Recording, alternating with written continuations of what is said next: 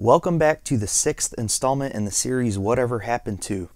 In this episode, I am going to take a look at the Intamin Impulse Coaster model. I will analyze why I think they were so popular initially, why I think they declined in popularity, and whether I think we could see more being built in the future.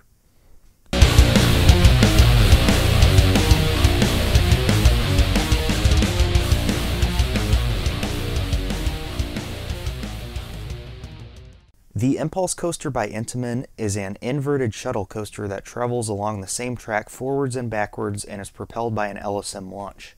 The introduction of the very first Intamin Impulse Coaster came in 1998 with the opening of Linear Gale at Tokyo Dome City. This Impulse Coaster is different looking than all the others that would follow, as it actually does not feature a twisting spike, only two vertical spikes where you are looking straight up or down. This is actually the only impulse coaster built that has gone defunct as of 2019. I'm not sure why, but Linear Gale was removed from Tokyo Dome City in October 2010 and was never relocated. The next impulse coaster would come in the year 2000 with Superman Ultimate Escape at Six Flags Ohio, which would later be renamed back to Geauga Lake, and Superman was renamed Steel Venom. Before Geauga Lake's closing, Steel Venom was relocated to Dorney Park for their 2008 season, also owned by Cedar Fair, but renamed once again to Possessed in 2009, which it still operates as at Dorney Park. This is the first of the twist and spike model, which would come to be commonplace among impulses. The front spike is twisted while the back spike is vertical. Next, 2001 seemed to be the height of the impulse craze, as 3 would open that year. Vertical Velocity at Six Flags Great America, Screaming Condor at Liufu Village Theme Park in Taiwan, and Flash Vertical Velocity at Six Flags Discovery Kingdom, then known as just Vertical Velocity. These were all built as the 185-foot twist and spike model. However, Six Flags would have to make significant alterations to the one at Discovery Kingdom due to a city height limit of 150 feet being enforced. For the 2002 season, Vertical Velocity was modified to feature an inclined 45-degree spike on the front rather than the vertical spike, also adding an inversion there, while the back spike had to be shortened to meet the height limit.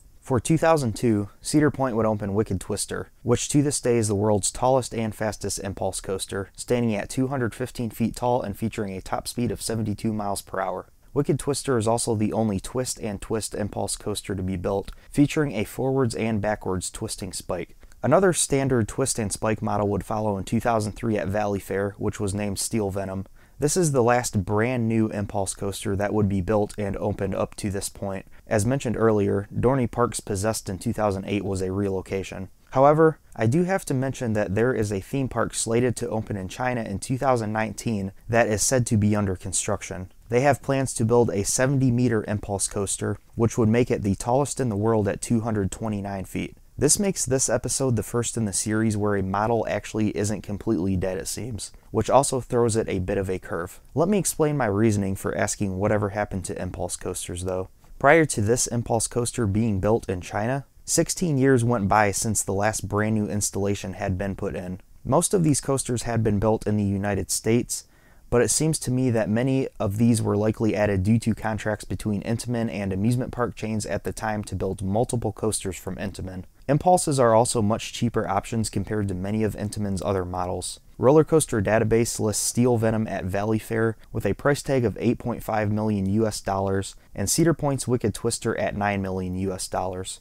As far as I can tell, these impulse models have never been super popular with the general public either. Even on busy days at Cedar Point, Wicked Twister often doesn't get much of a line, even with only having one train. On regular days, it is usually a walk-on or just a station wait. The biggest reason, however, that I think the popularity of impulse coasters have dwindled is the way the industry has shifted. The early 2000s were a very important and influential period for the coaster industry, but a lot has changed since those years, and there are many more options currently on the market that are a much better value for the same amount or less than what these impulse coasters ran 15 plus years ago. Look no further than RMC with their hybrid conversions, Raptors, and Topper Track models, as well as new Vekoma models like the Bermuda Blitz and Top Gun. These are just a few examples of the plethora of rides that amusement parks of all sizes can choose from currently, and the Impulse Coaster just doesn't offer the same bang for your buck that these other models do. I honestly do not see any amusement park in the United States being interested in building a brand new $10 million Impulse Coaster in the year 2019, as it wouldn't yield a good return on investment, I believe.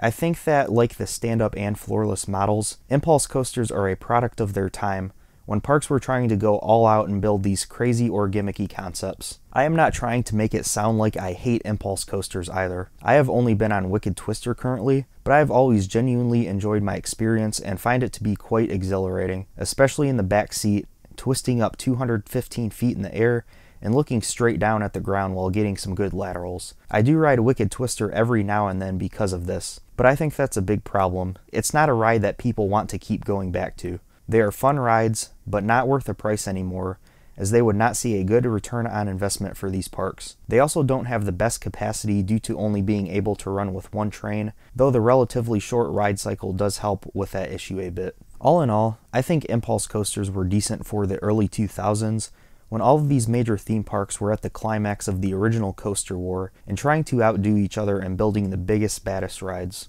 These were fairly cheap models from a company like Intamin, who many companies in the US were working with at the time, and took up a very narrow footprint as well in terms of land. However, from a financial standpoint, they just don't hold up anymore. Even with the exception of one being built to open up soon in China, I don't believe this is a significant indicator of the impulse model making a big return.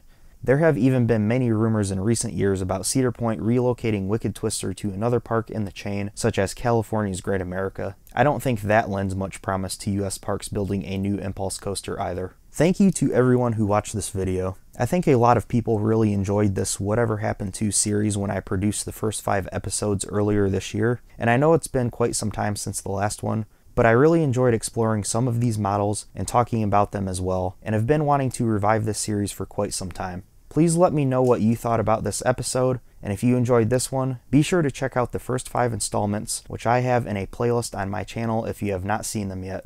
Be sure to subscribe if you enjoyed this video, and be sure to like my page Coaster Daddy on Facebook, and follow me at Coaster Daddy Official on Instagram. Thanks again for watching. This is Coaster Daddy.